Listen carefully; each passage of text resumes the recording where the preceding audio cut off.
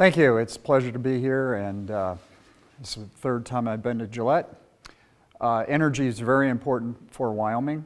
Wyoming is the second largest energy producing state in the United States, just behind Texas. So if you add up all the oil and gas we produce in this state and coal, we're actually number 6 or 7 in the world in terms of energy production. So there's a lot of BTUs in the ground here, and there have been some very big changes in energy markets just in the past couple of years. And this has been prompted by some revolutionary technology in the extraction of oil and natural gas. And this slide set actually is my first cut at a book project, and I'm still kind of wrestling with the name of the book, but it will either be Fracking, Blessing or Curse. Here I have the Shale Revolution, Blessing or Curse.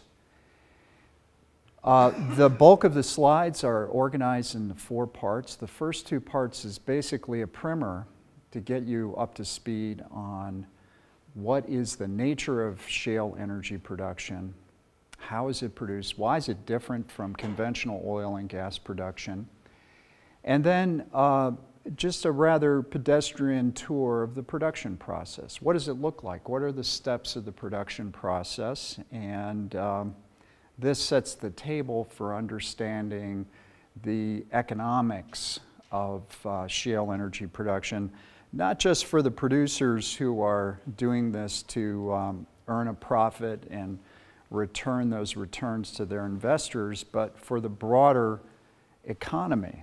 And in just the past couple of years, we have seen rather momentous changes in energy markets in the United States. And these changes are affecting the macro economy. Kind of give you a flavor for how momentous these changes are. Some are viewing the United States as the next Middle East when it comes to energy, all right? And we'll see some of the numbers behind that. And then I will look at the environmental impacts. I have a paper coming out in the Journal of Environmental Geosciences. I've published in meteorology, economics, environmental sciences, and this paper does a very careful analysis of incidents in the Pennsylvania Marcellus, environmental incidents. And so we'll draw some lessons from that. And then here, just kind of give you a sneak peek at my conclusions, the bottom line. I've studied this area for about 4 years, fracking and so on. Is it a blessing or a curse? I think it's both. And I think whether it's a blessing or a curse depends on who you are, where you're working, and who you're representing. And there's no doubt this is a disruptive technology. There was an economist named Schumpeter, Austrian economist, and he characterize capitalism as the process of creative destruction, all right? When there's a new industry, that puts other industries either out of business or reduce sales. In my mind, there has been an extremely polarizing debate over the environmental impacts of so-called fracking. And if you look at the facts, there are environmental impacts. Despite some say there have been no environmental impacts associated with fracking. Well, maybe that's technically true, but there are environmental impacts from oil and gas development. There are environmental impacts of just about any human activity, in particular industrial activity. So it's really important to quantify, this is what environmental economists do. We quantify the impacts and we value them, all right? And in my mind, I think a lot of these impacts can be managed with proper regulation at the state and federal level. And the there are some real economic dislocations occurring due to this shale revolution. We're seeing it right here in Gillette with the reduction in coal shipments. It's directly tied to shale gas development. I'm going to make these links. But again, if you look at the numbers and you do the analysis, the benefits appear to be overreaching or larger than those dislocations. So on net, I think as a society, we're better off if we properly manage this process. All right, so what is the nature of shale production? What is shale production? Shales are a group of resources under the ground that are tightly packed deposits from ancient history, decayed plant and animal matter. And in oil and gas, there are essentially two types of deposits. There's conventional deposits where the hydrocarbons, the methane or natural gas or the petroleum, come to the surface driven by forces under the ground, either pressures from gas or pressures from water. And most of the great hydrocarbon reserves that have been discovered in history, many of which are still under production, about 35–40% of world oil production is coming from fields that we discovered more than 50 years ago. All right? And those fields are pressurized initially by this gas and water. Literally, the oil and the gas come flying out of the ground. Unconventional deposits, however, don't do that. You need external pressure to produce the oil and gas. And these unconventional oil and gas resources are very abundant. They're all over the world. There's a principle in mineral economics, and this applies to copper and oil and so on. It's called the resource triangle. I was just talking with Bob about this earlier this morning. On the very top of the triangle are high-quality resources. So, for instance, Neolithic miners in Switzerland were mining copper that was 20% copper by weight. All right? Now we mine copper where we get maybe 0.1% copper out of a ton of ore. All right? And it happens, this applies to oil and gas resources as well. We use the good stuff, easy to get oil and gas first, and then we start going for the more difficult deposits that may lie under the ocean or are distributed in rocks in a very abundant way. So as you go down the triangle, the size of the resource base expands and the technological requirements increase and the costs increase. And this is the move from conventional to unconventional resources is just a move down that triangle. All right? And what are these unconventional oil and gas resources? Shale. In fact, you can see shale deposits on the cuts on I-80 and interstate highways back east. You'll see black rock. That's shale. Okay? And out in western Wyoming, the tight sands was an area where horizontal drilling was perfected more than 30 years ago. Okay? And many view these unconventional oil and gas deposits as the source rock for a lot of oil and gas. Okay? So under what we're finding as there's an adage in the oil and gas, in the oil industry, the best place to find oil is in an oil field. All right? Because there's so many pockets, there's so many levels, there's still a lot of oil in the ground. So we're using a lot of advanced technology to extract these resources. Now, what is this technology? I mentioned one, horizontal drilling. And this is, when I go to sites and I see this, it's hard to see because it's underground, all right? But think of a pipe about 4 or 5 inches in diameter, about 1/4 inch to a 1/2 inch thick, steel pipe being drilled into the ground a mile down, and then they kick it out. They bend the pipe and then drill horizontally. In many cases, more than a mile. Actually, there's a company that has perfected a technique of drilling up to 7 miles horizontally. Okay? You can actually drill on the beach and get offshore oil using these technologies. And then the other key technology is hydraulic fracturing, and I've got a diagram of that explaining exactly what that is.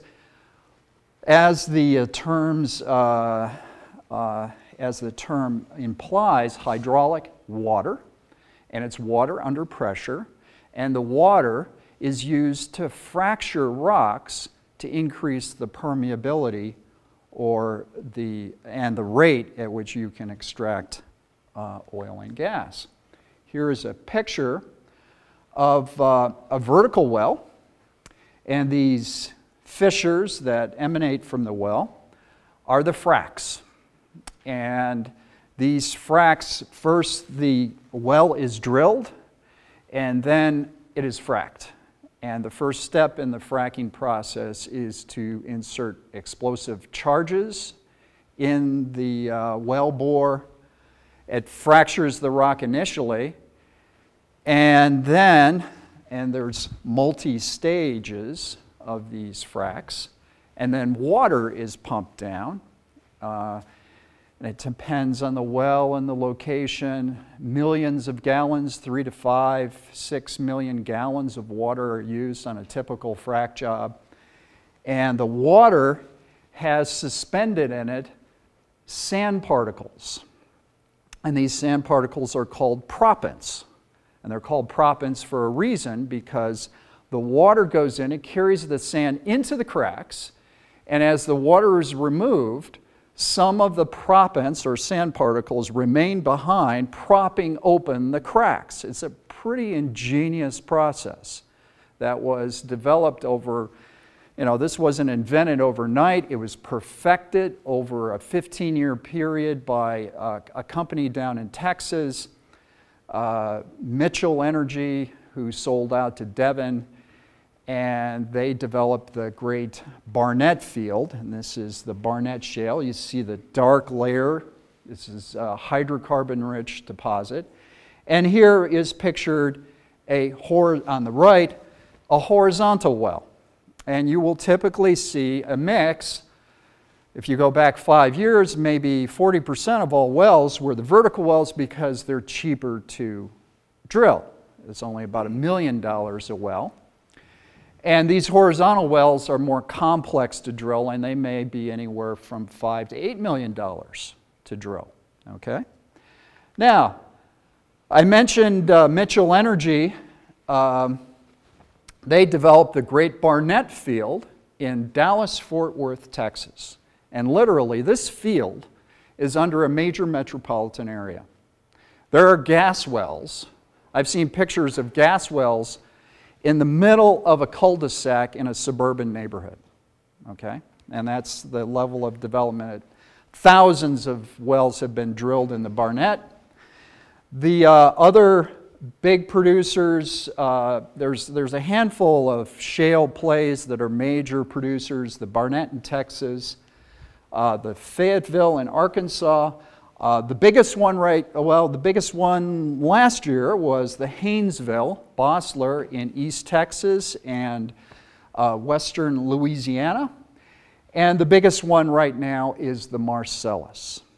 I wrote a report about 4 years ago entitled The Emerging Giant, and I just did the math and said that the Marcellus could be the largest gas field in the country within a few years. And it was a fairly controversial report, but it's coming to pass.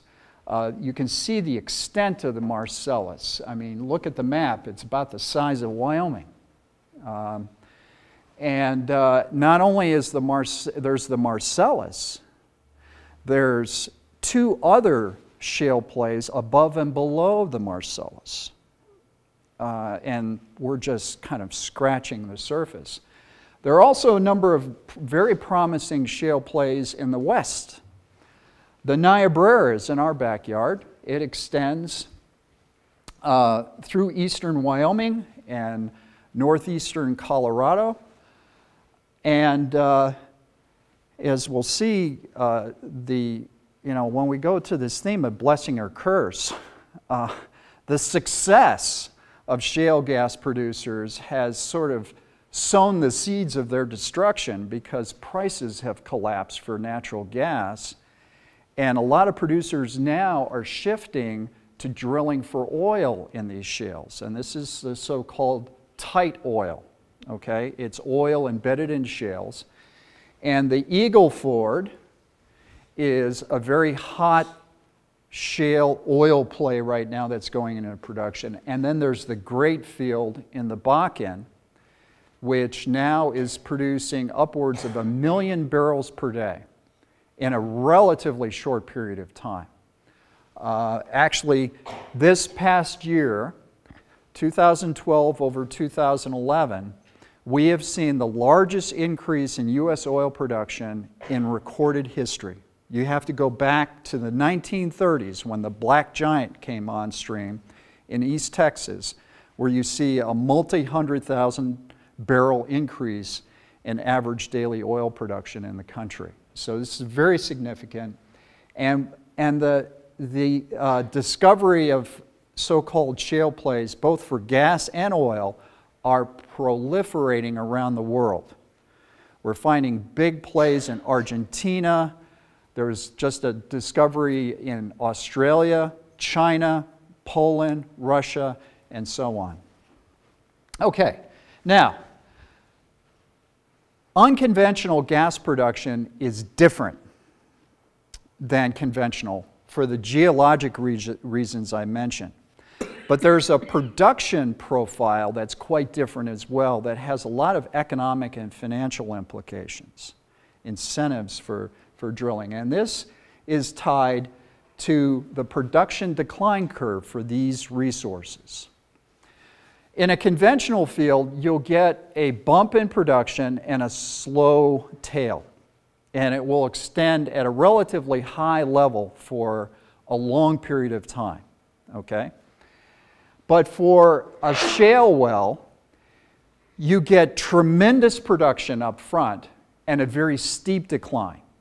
So production declines 50% within the first couple of years, and then it levels out. And actually, there are some shale wells in western New York that were drilled over 120 years ago that are still in production, producing small amounts of methane.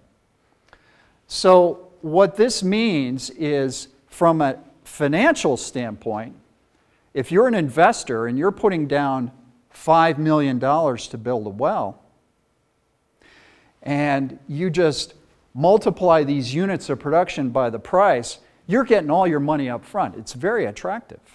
Okay? You do the internal rate of return on some of these wells, and it's like 50, 60, 80%, even at relatively low natural gas prices, because everything's coming out very quickly. All right? And this provides an incentive for companies to go out and drill these wells.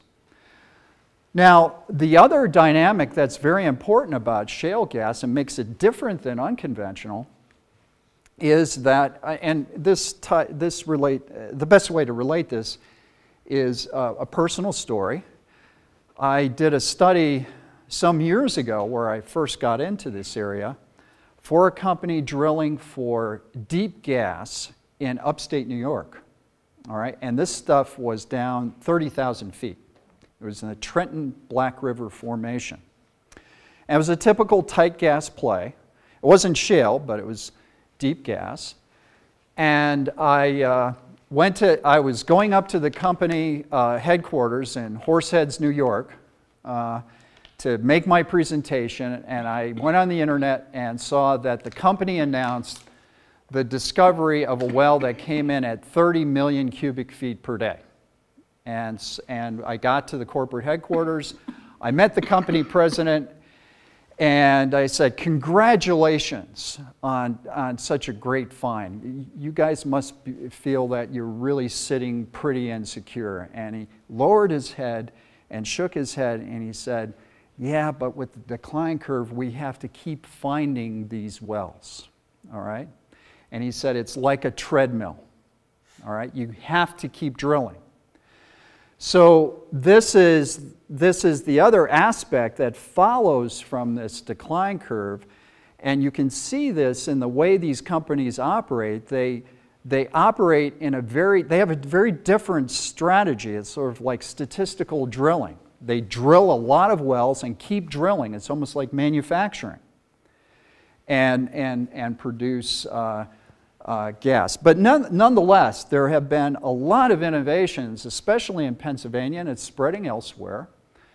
Multi-stage fracking really has made a difference. And if you look at the numbers at some of these Marcellus wells, they're coming in 30. There's one that came in at 40 million cubic feet per day. That is a lot of gas. That's almost like wells that you would find in the Middle East. And it's due to these techniques that companies have developed in fracking and completing the wells. So there's more gas and fewer wells need to be drilled. Now, you remember the map with the various shale plays, the Barnett, the Fayetteville, the Haynesville, the Marcellus, now the Niobrara. What you typically see in some of these shale gas plays is a rush to go in and lease land, okay? And then following that leasing rush, there's a drilling rush because a lot of leases have an expiration date. In other words, drill it or lose it. So companies will drill rather at a rapid pace, and as they bring the wells online, production will increase at a very rapid pace. And this is a plot here of wells drilled to total depth in the Marcellus. And you can see the wells, this is quarterly wells. It basically, the rate of drilling quadrupled over a 2-year period, okay? You know, a 24-month period. So they're ramping up for this full-scale drilling effort. And with it, production. And, you know, I remember 3 years ago talking with one of my co-authors, and I asked him, he's an engineer, and I said, Bob, what are we going to do with all this gas? You know, it's going to lower the price. And he said, well, we'll export it. And there were preliminary engineering studies done 3-4 years ago thinking about reversing the pipeline flows, and sure enough, it's happening. Pennsylvania is now exporting gas to Canada, eastern Canada, in a very significant way. So production, at least from the Marcellus, is increasing much more rapidly than anticipated. That's no guarantee it will continue in the future. Now, here, a quick tour through the energy, shale energy production chain. And this is important to kind of get an idea, a perspective on the environmental impacts and also the economic impacts. Here pictured on the right is a cartoon from Vanity Fair magazine circa 1860. And you can see there are whales at a cocktail party, and they're toasting the advent of rock oil. And rock oil, crude oil, replaced a biofuel, whale oil, for lamps. And so the whales were very happy then because they were very few in number after the slaughter to supply the illumination business. Now, in the leasing activity, the first step is to obtain rights to drill. And one of the very significant differences in the United States from other countries in the world is we have something called private ownership of mineral rights. All right? And they either come attached to the deed for the land or detached. but they are owned by private individuals. If you go to Saudi Arabia, who owns the oil? The king, the royal family. If you go to Australia, minerals under the ground, under terra nullius in the center, the outback. Actually, a few years ago, it was the Crown, and it's part of the big dispute in the Republican movement in Australia. Who owns the minerals? So what does private ownership provide? Incentives for monetizing the assets. In other words, developing the property and making a profit from it. And in this rush to gain access to the right to drill on someone's private land, you have landmen coming in.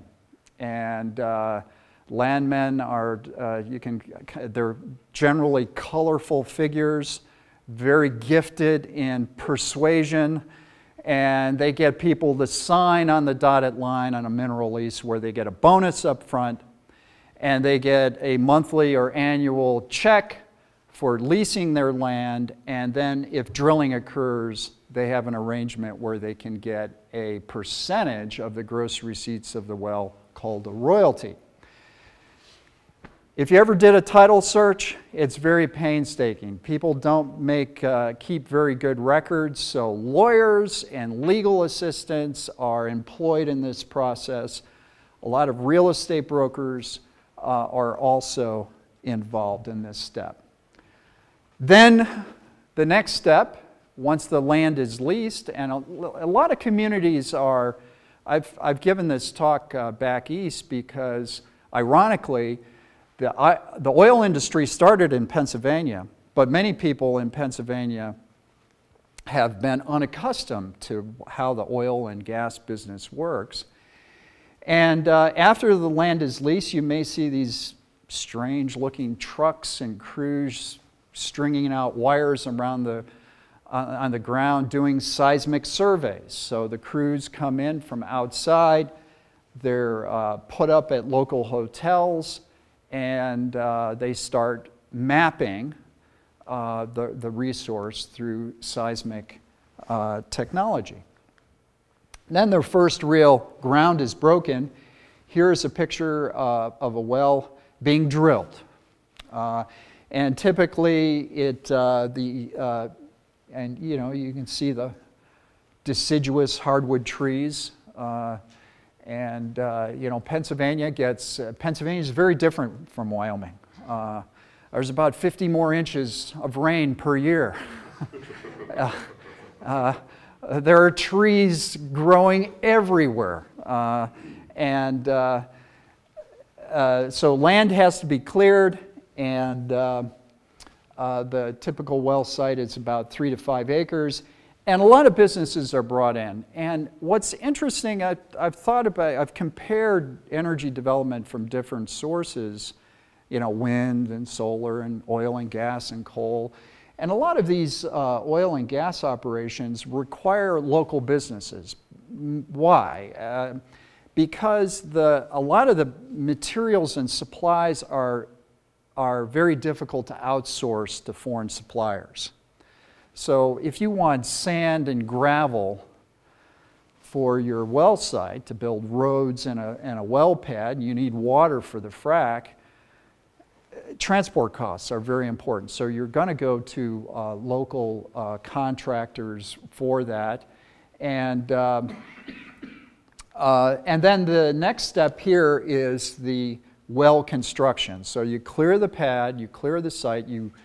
When the drill bit hits the ground, it's called a spud. And that's when the counting begins. And 5 years ago, it would take 5 to 6 weeks to drill a well. Now these companies are getting so proficient at it, they're doing it in 2 to 4 weeks. You can see the range of businesses that are used here. There's a lot of steel pipe that's used to construct a well. Think of a steel pipe, a couple of miles long. That's a lot of steel. Adds up when you're drilling thousands of wells. So the U.S. steel industry is very happy right now. They're seeing increased business. Also, there's quite a bit of concrete and cement that's used in the casing of the well. And many, you can see 125 tons of concrete per well. And many companies, drilling companies, contract out their services to perform these activities.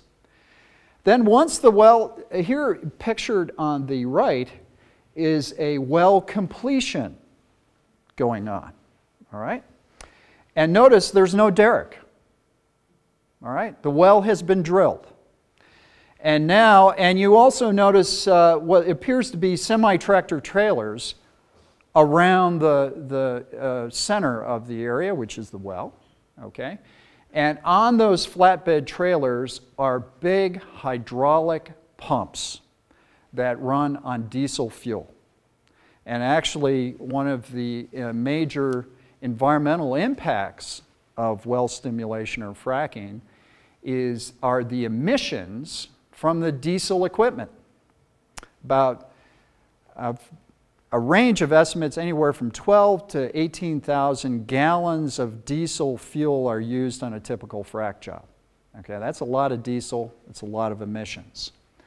Quite a bit of sand, so much sand in the Marcellus, this has proved a boon for the railroads in bringing in sand from other areas. So again, and also water. And then finally, you can see once the well is fracked and goes into production, the footprint is relatively small. It's about an acre or less. And here you see on the right two different types of wells depending on the level of liquids that come out. The bottom one has 3 tanks next to the well, and the one up top is probably a dry gas well that has minimal liquids that and environmental regulations in Pennsylvania and many states are very stringent on how the vegetation should be restored, the access roads, and so on. And in fact, a lot of the violations, environmental violations that occur are due to improper restoration of sites. And then, so that's that's from the drilling and preparation of the well to the production of natural gas. But it doesn't stop there. And this is perhaps one of the more significant but unrecognized aspects of the shale revolution. And one in particular is something called wet gas. All right, there's dry gas and wet gas. Now, what's wet gas? Wet gas is gas that has a higher thermal value than dry gas. Dry gas typically has about 1,000 British thermal units, heat equivalent units, per 1,000 cubic feet.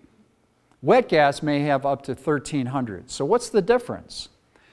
Well, there are chemicals, hydrocarbons, in that wet gas that makes it wet and makes it hotter to burn.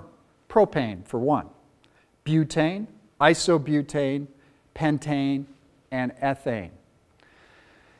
And it's sort of a cocktail. And there's an ingenious process. There's actually a great company in Denver, Mark West, that specializes in building plants that process this wet gas and cracks this wet gas through temperature and gravity to separate out the various fractions.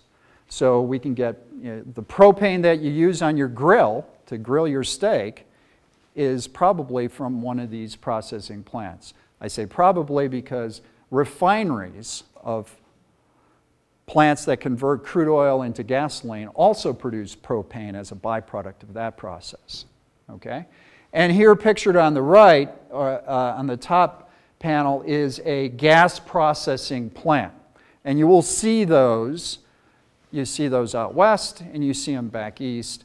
And these plants cost, depending on the size, anywhere from $25 to $125 million to build. It's a lot of steel pipe. Again, it makes the steel guys happy. And it converts this wet gas or strips this wet gas of its useful products, which are then shipped. And that creates a transportation problem. You know, like in real estate, they say it's location, location, location. In energy, it's transportation, transportation, transportation. Transportation is very vital.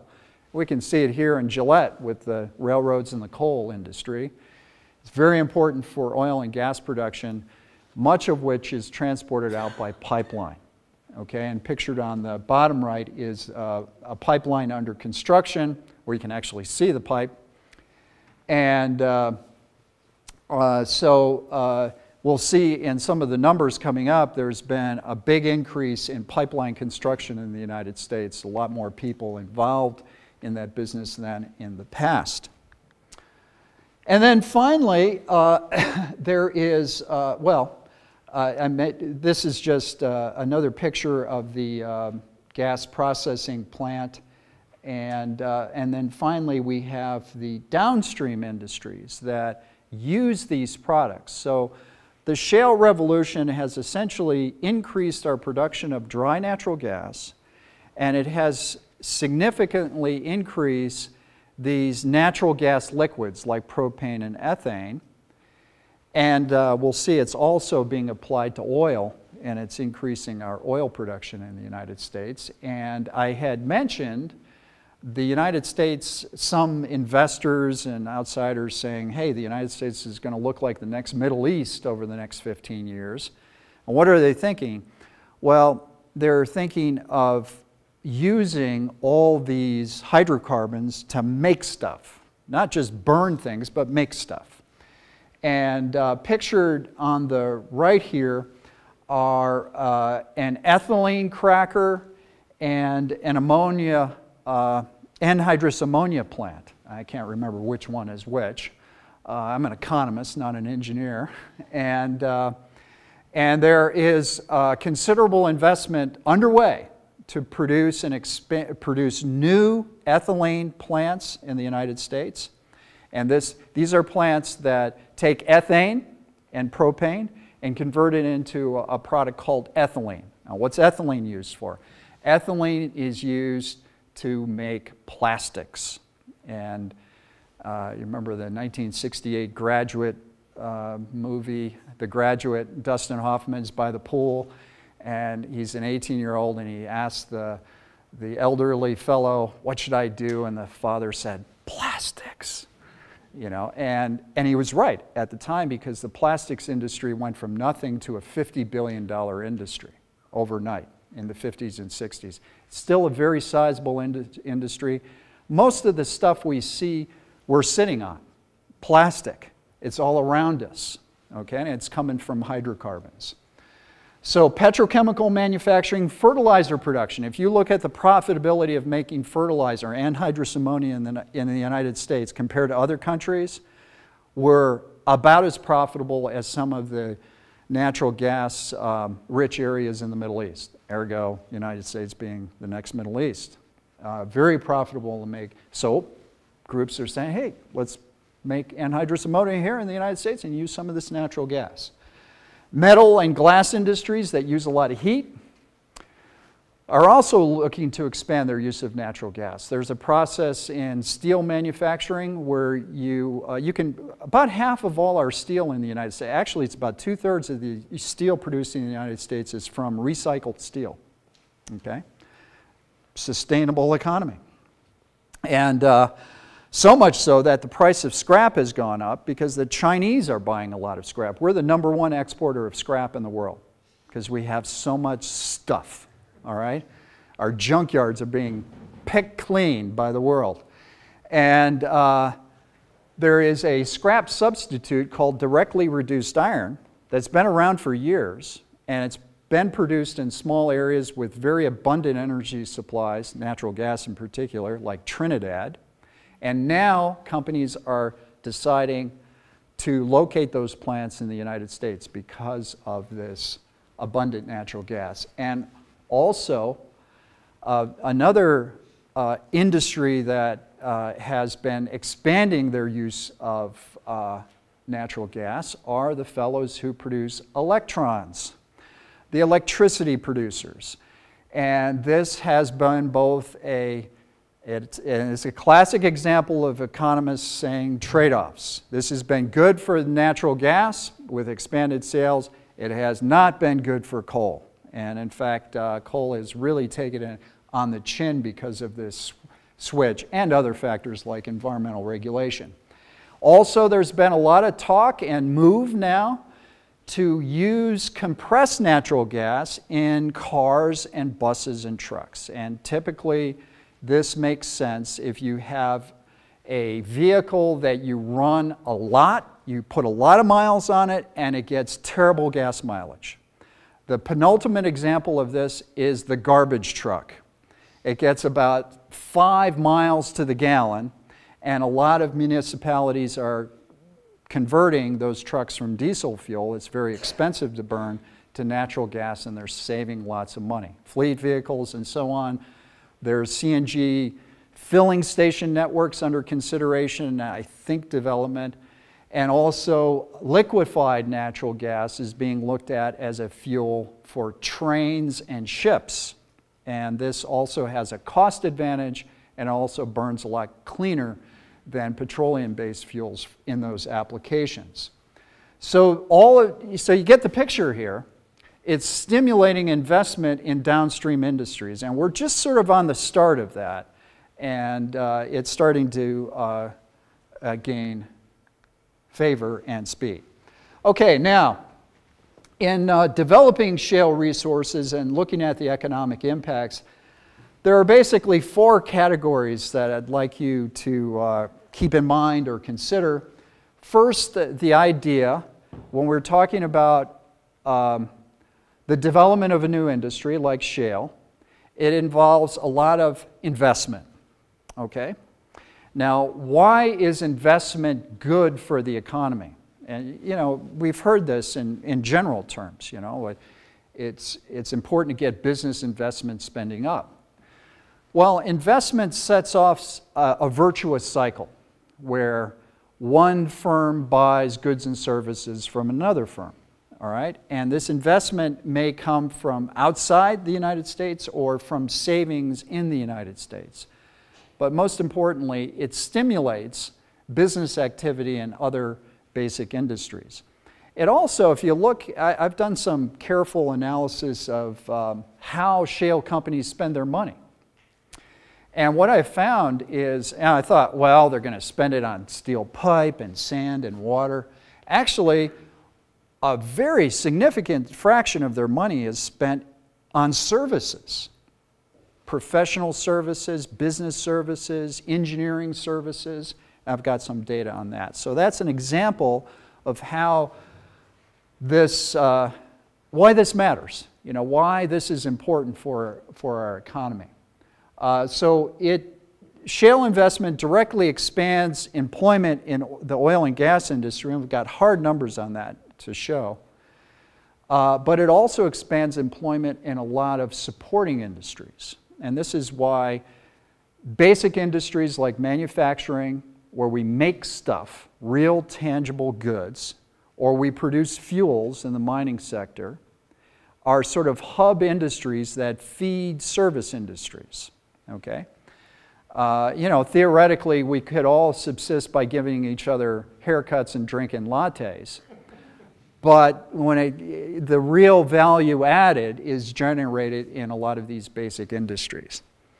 And then, and I mentioned the limited outsourcing possibilities here. But the real kicker, and this is where I think the revolution comes in. You know, when you're talking about revolutions in markets, it's where prices change. Prices change to such an extent that people start to consider things that were unheard of before. Okay? A good example of this is gas to liquids technology, natural gas to liquids. So, and there have been technologies around since the 1920s. In fact, Hitler's Luftwaffe was a coal to liquids operation. They powered those planes from liquid fuels derived from coal. And this technology can be used. In fact, there's a plant just west of Laramie, apparently is under development to produce 10,000 barrels of gasoline from coal and the natural gas to liquids. And there have been a couple of big announcements of building gas to liquids plants in the United States. 100,000 barrels of oil, gasoline, diesel per day from natural gas. And that's, no one ever thought of this just 5 years ago. This is how revolutionary this is. The price of natural gas has plummeted to such a low level that it has brought down the price of electricity in open traded markets such as the PJM, the Pennsylvania, Jersey, Maryland power pool area, where there's a real-time auction for electricity. And this has been having major ramifications for investment in renewables now, because now the marginal cost of electricity is so low, it's not making these investments viable. I mentioned the big induced switch from coal to natural gas, and we'll see some numbers. The primary reason coal shipments are going down here in eastern Wyoming is because of this switch that's going on, the low price of natural gas. There are other reasons like environmental regulation, but low natural gas prices. And so we have, again, going back to the blessing and curse, all right? We got the blessing of lower natural gas bills for consumers, but on the other hand, we have some industries like coal that are facing some difficult times. And I mentioned the induced investment. Now here, I'm going to run through some data and charts, kind of give you a feel for the major changes that are occurring in energy markets due to the shale revolution.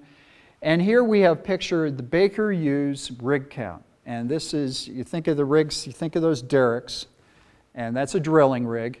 And the company Baker Hughes is a well support company. They've been tracking rig counts for decades now. And here plotted are the rig counts for the past decade. And you can see they went up. They're essentially on an upward track. This sharp decline in 2009 was due to the collapse in oil prices after the Great Recession. So in July of 2008, the price of oil was about $145 a barrel. And by the spring of 2009, it went down to $30 a barrel. And when the price of oil, in the United States, if the price of oil goes anywhere below $60, anywhere in that range, 50 to 70, you get a big drop in the rig count because it's suddenly less profitable to drill for oil and also natural gas. Natural gas prices also plunged during that period as well. Okay, now, I mentioned the increase in gas production. Now this is an interesting chart. There's a couple of things going on here. Three things going on, 3 bars, 3 sets of bars, 3 things, all right? The greenish, I don't know what that color is, greenish yellow here, right here, these big bars. This is total dry gas production. And you can see, measured in billion cubic feet per day, it went from about 52 to 63 in 4 years. Pretty healthy increase. Much of this, but if you look at the other 2 sets of bars, the red bars are non-shale gas, okay? This would be conventional gas. And you see that has gone down. Now, why is that going down? 2 reasons. Main reason, depletion, okay? And that's the thing to keep in mind about oil in particular. We lose about 3 to 4 million barrels of deliverability each year, million barrels per day of deliverability in oil each year due to depletion. But we offset that with new discoveries. And over the past 5 years, world oil production has been essentially flat because the new discoveries are just keeping pace with the depletion.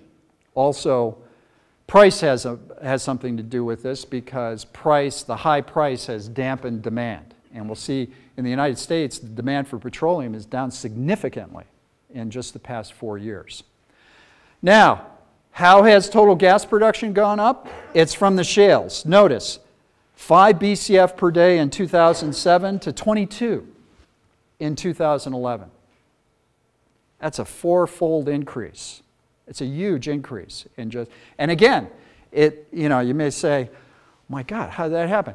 It's because of the decline curves, and they're bringing on all these wells that are producing like gangbusters, okay? But if you stop drilling, it's going to catch up with you. Production will start flattening out. Prices will come up. All right, now here's a diagram of production by shale plays. And you can see the Barnett is already sort of leveled out, okay, in production. The Haynesville that's the one down in Louisiana, has come on in a big way. And the Marcellus is now ramping up in a very major way. Kind of give you an idea, I've done a well count. And at the end of last year, there were about 2,000 wells producing in the Marcellus. And there's about another 2,000 that have not been hooked up yet. And you tell me when they're going to come on stream, but there's a lot of gas in the future. And so there have been, the Woodford, by the way, is down in Oklahoma. And I mentioned the Eagle Ford, which is producing both dry natural gas and wet natural gas. And here we have a diagram of crude oil and natural gas liquids production in the United States from 2007 through October of 2012. And this is measured in 1,000 barrels per day. Okay, so the United States was producing in 2007 slightly over 5 million barrels of oil, crude oil per day, along with another 1.8 million barrels of natural gas liquids and liquid refinery gases, okay? And by just this year, production now is up 1.3 million barrels per day. And this is total production. This is offsetting the natural decline in many fields. So we're finding more oil than we're losing through natural depletion, through the application of these new technologies. Liquid NGLs, as it's known, has also gone up about 500,000 barrels per day. So probably at this time, we're up 2 million barrels per day in a 4-year period, in a 5-year period. That's a very significant increase in production. And no one would have predicted this 5 years ago. In 1980, when I worked at the Congressional Budget Office, I was their gas guy. I wrote a report that was mentioned on, I got a lot of high fives for this. Dan Rather on the CBS Evening News mentioned my report. And I remember talking with the conventional wisdom at that time was we were going to run out of natural gas in the United States, okay? In fact, the Congress of the United States passed a law banning the use of natural gas to generate electricity. It's called the Fuel Use Act, all right? My, how times have changed, all right? And I remember talking to a shale geologist at the time, and he said, don't believe it. There's a lot of gas in the ground. There's something called in-field drilling, where you drill more wells in the field and you get a lot more gas. Again, where's the best place to find oil or gas? In an oil or gas field. There's a lot under the ground. Okay, now, I mentioned the employment story. This very busy chart with lots of numbers plots direct employment in the oil and gas industry by segment. There are various segments of the industry. As my little supply chain illustrated, there's drilling, extraction, support, equipment, pipelines, distribution, pipeline construction, refineries. If you add all this up, you can see the level of employment in the oil and gas industry 10 years ago was slightly over 600,000. And in 2012, it exceeded 1 million. So there's about 400,000 more people working in the oil and gas sector over the past decade. I remember vividly in the 90s that oil and gas in the United States was considered a sunset industry. All right, it was just going to be phased out, and we're going to do haircuts and lattes and, you know, Amazon.com, you know, and so on. Oh, that was a great, you know, that's fine. In fact, a lot of the tech, you know, has been applied to oil and gas because now, because of enhanced microprocessors, we can do computations in geoscience that we couldn't consider before, and that's been an enabling technology. So direct employment is up. These are hard numbers, not modeling results. And here is a pie chart of an analysis of accounting data I did from a sample of companies. We got these horrendously large ledgers, tens of thousands of lines long, down to what piece of paper they bought and equipment and so on, all their suppliers. And what strikes me in all of this is you look at the left of this diagram, and it's primarily the service sector, okay? Transportation, equipment leasing. Legal and engineering services, 7% of spending. 6% on technical consulting. All other professional services, 17%. It's about 40% total up on services. Okay, so this is one thing, and I've struggled with this with my efforts, my studies with the steel industry. You do the same analysis of the steel industry, you find the same thing. These basic industries that produce stuff support services. And so the service sector is benefiting from development of basic industries. Here's a plot of unemployment rates in shale producing states. This is a little dated from September of 2011. But you can see back then the US unemployment rate was 9.1%. But in most of the shale producing states, we had below that in unemployment rates, especially in places like North Dakota.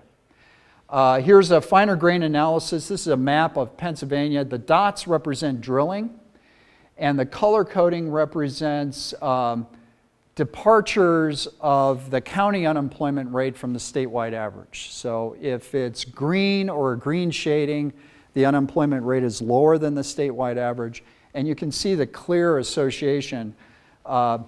When I look at a map of Pennsylvania, I always remember what James Carville, President Clinton's political advisor, said of Pennsylvania. Pennsylvania is Pittsburgh and Philadelphia with Alabama in between. And that, you know, that is a very insightful comment about the social and cultural acceptance of oil and gas. And the communities in this part of the country really welcome the oil and gas industry. I wouldn't say with open arms, but they were receptive.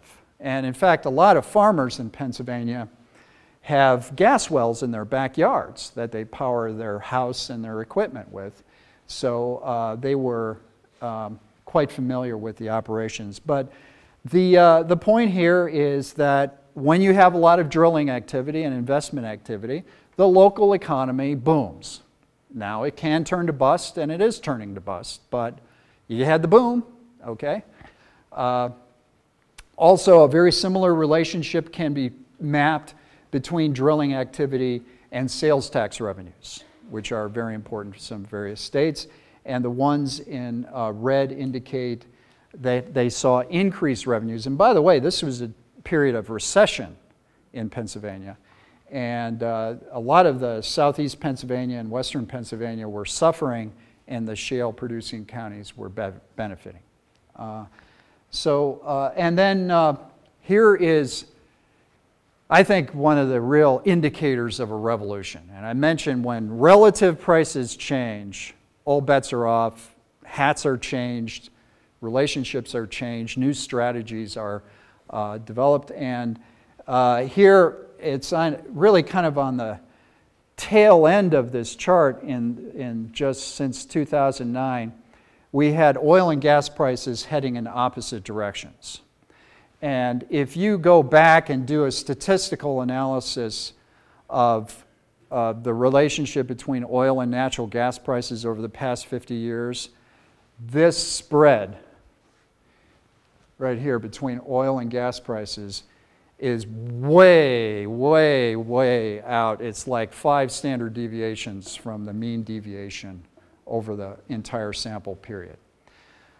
One, it's showing that there's a tremendous profit incentive to use that gas to make oil, all right?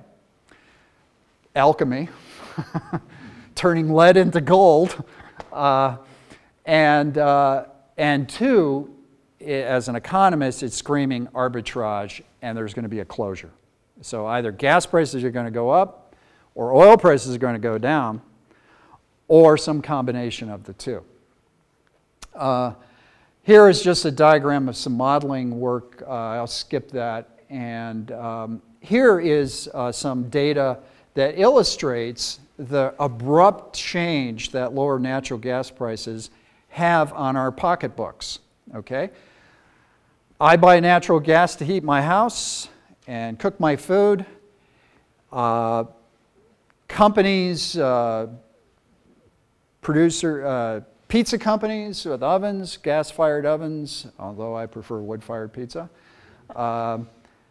use natural gas.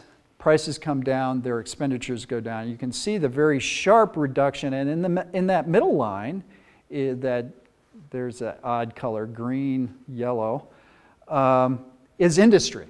And you can see that industry expenditures on natural gas plunged because a lot of industries have contracts tied where they buy natural gas tied to the open market price of gas. Okay, and then finally the petroleum balance here. This is a very insightful chart. The red line is domestic consumption of petroleum products, and you see it's down about 4 million barrels per day. Very significant reduction over the past 5 years. And as a result with this, so we're lowering our petroleum consumption in the United States and increasing our production, so our trade balance is dramatically improving. We run a trade deficit in the United States of roughly in the vicinity of $1 trillion a year, okay? And we can get away with that because the world sells oil in dollars, all right? And I don't know how long we can get away with it, but a big trade deficit acts as a drag on your economy. And we're starting to narrow that. The next chart illustrates that. Here we now have, and this is another aspect of the revolutionary change that's going on. Here the green line indicates the trade, the net imports in dollars that we spend each year for oil in the United States. So for instance, in 2009, the US economy spent over $300 billion on imported oil. Now that's $300 billion we could use in this country, and just think of the multiplier effects, multiply it by 2 or 3 if we spent that money here in the United States. That's come down a bit, all right? But the trade balances for petroleum products, coal, and natural gas are now positive. We're net exporters of coal, petroleum products, and natural gas. And then finally, here's the picture on coal, where this in 2012, we have about a 6% reduction in US coal production, a 14% reduction in consumption, but about a 16% increase in exports. So export markets are helping us out, but not all the way. Okay, unfortunately I don't have enough time to go through the environmental impacts, and we can talk about that later. I refer you to my paper. And just some conclusions here so we can have some lunch. First of all, A lot of the controversy around fracking and shale production has occurred in the East. The thing to note is that environmental opposition is a business. And also, a lot of environmental opposition is funded by competing industries. And so it's a very interesting phenomena that's going on. That's why we live in an open democracy. We have debate. But you will see these problems when you have large-scale energy production in close proximity to a lot of people. And that's one big difference between producing oil and gas and coal in the West versus the East. Think about Wyoming, a major oil producer, major energy producer, producing in proximity to 90 million people. That's the Marcellus, okay? So you're naturally going to have not in my backyard concerns here. The economic benefits of this shale revolution, I think, are significant. The economic dislocations are also going to be significant. There's going to be a shakeout. There's going to be a rearrangement of assets, not just in the energy industry, but in a lot of downstream industries. But on net, my analysis and belief is that the net benefits are positive, especially if we have good regulation, insightful regulation to manage the environmental impacts, which are there. You can't deny them.